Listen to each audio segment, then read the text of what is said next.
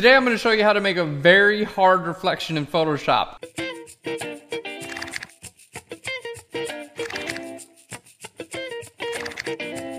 And by hard, I mean difficulty. Hey guys, welcome to Phlearn. My name is Aaron Nace. You can find me on Twitter at @AKNace, or you can find me here at Phlearn making videos to help you guys get better at Photoshop and photography. Today we're working with a question Jeff sent in, and he said, when I'm photographing something and trying to make a reflection of something that has a flat bottom, it's pretty easy, but if it has a curved bottom, like if something's photographed at an angle, so like this would be like flat bottom, and this would be like curved, photographed at an angle, he's finding it really hard to make those reflections. And he's finding it really hard for a reason, because it's very hard to do. It's so dang hard to do. But I'm gonna show you guys how to do it. So we gotta get into it because we got a lot of work, and it's gonna be, it's hard. It's an advanced tutorial. It's gonna kick my butt. You're gonna watch me struggle, but we're gonna do it. All right, here's an easy one. This is super easy. It's got a flat bottom, and you just like flip it upside down and lower the opacity and put a gradient on it. Like super easy. This is like what Apple does with all their products. Couldn't be easier.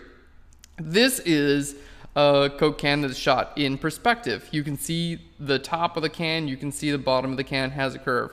And it's very hard. And let me show you guys why, just really quickly. If I make a copy of this layer and then flip it vertically, there we go. Let's just set this blending mode to like darken or something real quick. You can see if you do this, like that doesn't look real. It's never gonna look real. It's never gonna look good.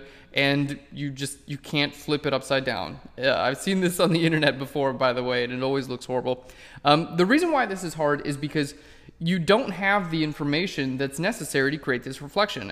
Because you have to create, if you can see the top of a Coke can, in the reflection you'll be able to see the bottom of it, but you can't see the bottom of it, so you have to recreate the entire bottom of the Coke can, and it's very hard to do. So we're gonna go ahead and do it.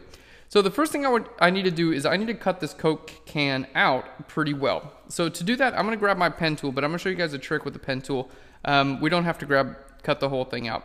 All right, we do have other episodes, by the way, on Phlearn on using the pen tool. So if you guys need to brush up, just type in pen tool up on the search bar. All right, so we're going to click around our can. Notice I started somewhere in the middle, and I did that for a reason. Which I will cover really in a bit. I would love to cover the pen tool more in this tutorial, but we just don't have time to do it. So if you guys are curious on the pen tool, just type in pen into the search bar. All right, there we go. And I'm going to click and drag there to make a selection, and click and drag there. And then here at the bottom, I'm going to click right here and then drag out. There we go. And this is going to create, half of our Coke can.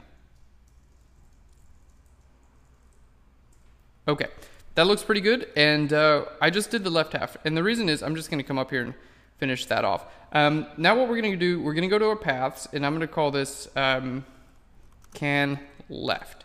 Okay, now we're going to turn this into a selection. I'm going to command click on this can left. We're going to go to our layers. I'm going to make a new layer, hit Alt-Option-Delete to fill that with our foreground color. Then I'm going to hit Command J to duplicate it, Command T, right-click, hit Flip Horizontal, and we're going to bring this over here.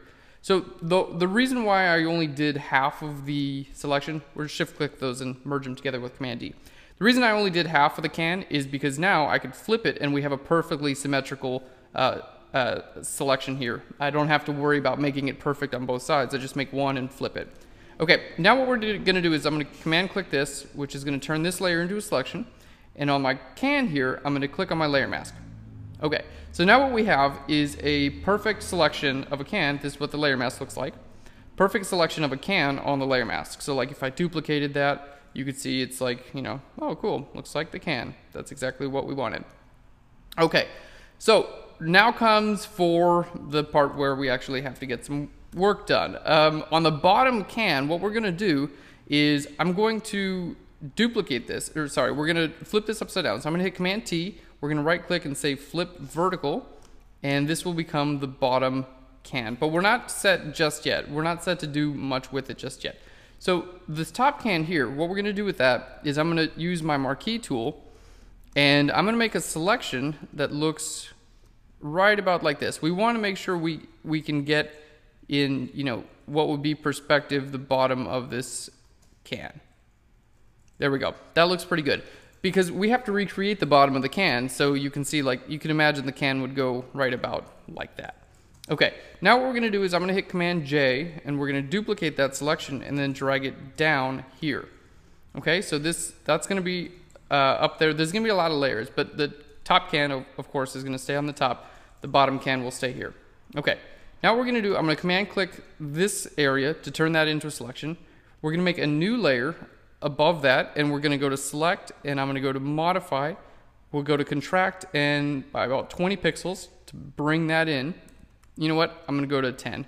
Modify, contract, and we'll go to 10 pixels. Okay, and now I'm on a new layer. I'm just gonna fill this with this color here. There we go. So we have this, our Coke can and things like that. The reason why we chose to make this is because this is going to be what is the underside of the other Coke can. Okay, so now we need to get this Coke can to kind of match what's going on with this area here. So I'm gonna hit Command T on this. Let's just right click and apply this layer, apply the layer mask there. So I'm only dealing with this area. So we applied the layer mask. Now we've got this can. I'm gonna hit Command T. We're going to click on this little guy, which is the warp, and I'm gonna go over here to arch. We're gonna change our bend to a negative number, and you can see we're starting to bend the other way, which is exactly what we want. There we go, and let's go ahead and hit that checkbox up there and start to move this into place. Okay, so I'm not worried about creating the bottom of the Coke can because I've already created it. That's what this is. Like, you can see, this looks horrible. Like, that doesn't look real at all. But the bottom of the Coke can is starting to look better there. So I'm gonna hit Command T right now, right click and go to warp again, and then drag these corners up. So we have, there we go.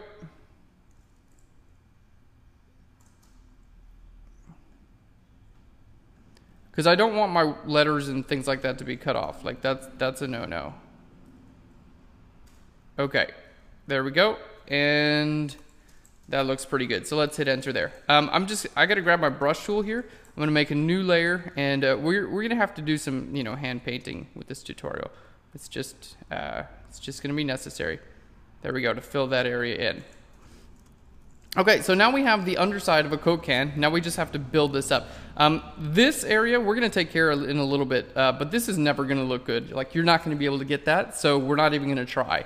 In fact, we're just gonna gradient it out, like, what a reflection is they taper off anyway, so that's what we want.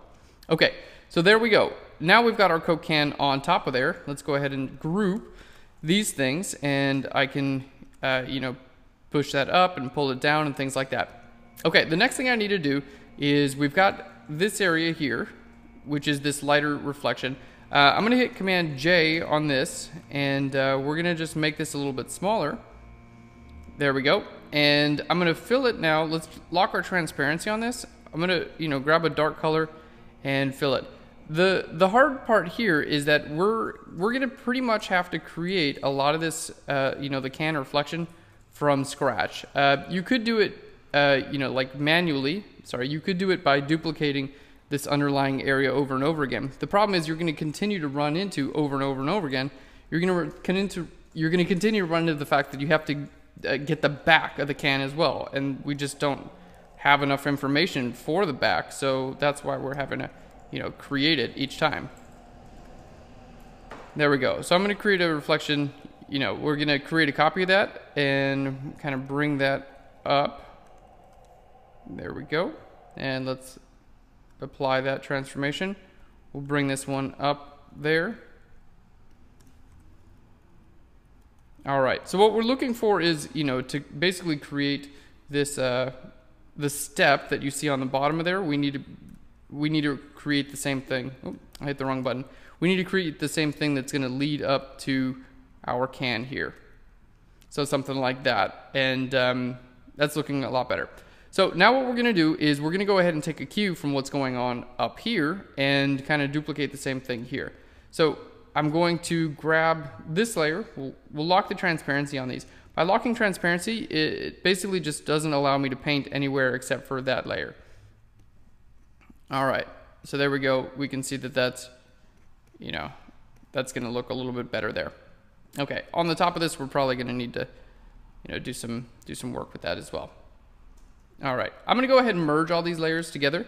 You can see we have, you know, the start of something beautiful here. And let's go ahead and lock the transparency on there, because I don't want to paint all over my Coke can right now. And start painting in our reflections, things like that. So again, I am hand painting this. You could make like concentric rings and then, you know, try to get them. But what you're going to do, I tried to do that when I first started, you know, working on this tutorial. What you're going to wind up getting is, you know, a little bit of inaccuracies, because you're going to have to create the Coke can from scratch. Like you have to get the back of the Coke can too. And that's what makes this really hard. So I am hand painting this right now. And this is, I think some of you guys will probably prefer to do, you know, another way where you basically copy this area and you could like lower the opacity and things like that. But that's the hard part, is because there is no information here. Like, it's not like there's nothing I can really copy. Like we have to get what the bottom of the can would look like. And, you know, to do that, it's like, well, you don't really have a choice because you can't see it. That's what makes all this so very hard. All right, but I'm gonna blur this in just a minute, and then we'll copy something else out there. So it'll make it, you don't have to do a perfect job with this, basically is what I'm getting at. Okay, cool, that looks decent there. Let's go ahead and duplicate this layer now, this Coke can, and I'm gonna select out just the bottom of it here. There we go, and I'll duplicate that too. Okay, so now just the bottom of the Coke can, we'll try like bringing this down. There we go, and then I'm gonna lower the opacity. We'll just do that again. So this is kind of like blending in what we did in, you know, hand painting to reality. So we got a little bit of each, meaning neither has to be really that, you know, that perfect. There we go. That's looking a lot better there. Okay, so now we've got our reflection here, and we can choose, we have to like line it up now as far as where that's going to go. All right, let's go ahead and bring both of those into the same document as well. Didn't I tell you this was going to be hard? Because it is. There we go. Okay, so there's the bottom of our Coke can, and you know, depending on where you put all this stuff, it's going to determine your relative perspective that you're trying to recreate here. Okay, there we go. So that's the bottom of our Coke can now. What we're going to do, all of that is in a group. So I'm going to put a layer mask on that group. We're going to zoom out here, and I'm going to hit G for my gradient tool. We're going to choose a foreground transparent gradient and just paint it with black. So we've got our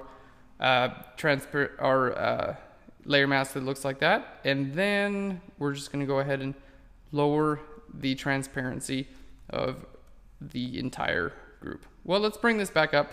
And then, you know what, here I would like to paint this white, like right under here, because right out of reflection, like you're going to have full visibility. So there we go.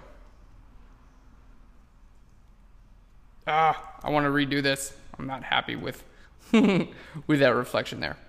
All right. There we go. And then maybe from the top down. Yeah, we'll do something like that. So there we have it. Let's just change this to a custom color. We'll choose white and full screen that out. I want you to be white too.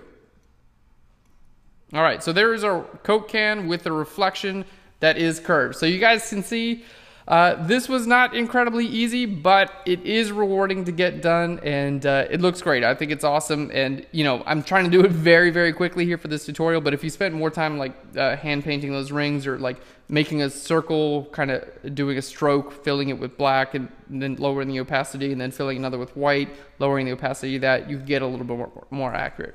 Well guys, I hope you enjoyed this tutorial. Thanks so much for watching Phlearn, and I will Phlearn you later. I don't expect any of you guys to make this because it was so dang hard, but if you do feel like challenging yourself, I'd love to see it. Please leave something in the comment box below. Thanks again guys, I'll Phlearn you later.